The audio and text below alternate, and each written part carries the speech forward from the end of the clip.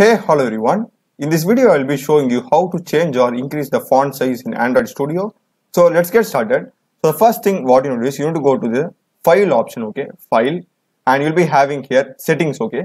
Just click on settings and just minimize it, okay. So you'll be like this at first, I guess. All things will be expanded. In case if it's like that, just minimize all the things, okay. Just minimize it. And here you need to go to editor, okay. So just expand editor alone. And in the editor you will be having font, okay. Just click it, and here we'll be having the options called as font size and line spacing.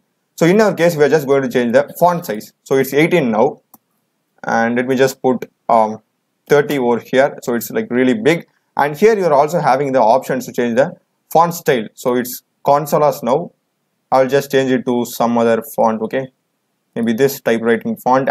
And there is also an option for line spacing, so I will just put 2 over here, means there will be like many gap between the words and letters, so I will just keep it to 1.2 itself. And if I just now click on OK, and as you can see here, my changes have been effected immediately. So this is how you change the font size, font style, as well as the line spacing in Android Studio. And I hope you would have found this video useful. Mine is a programming channel. I've done many videos in C, C++, Java, Python, SQL queries, 3D animation using Blender. Do check them, subscribe me. Thanks for watching.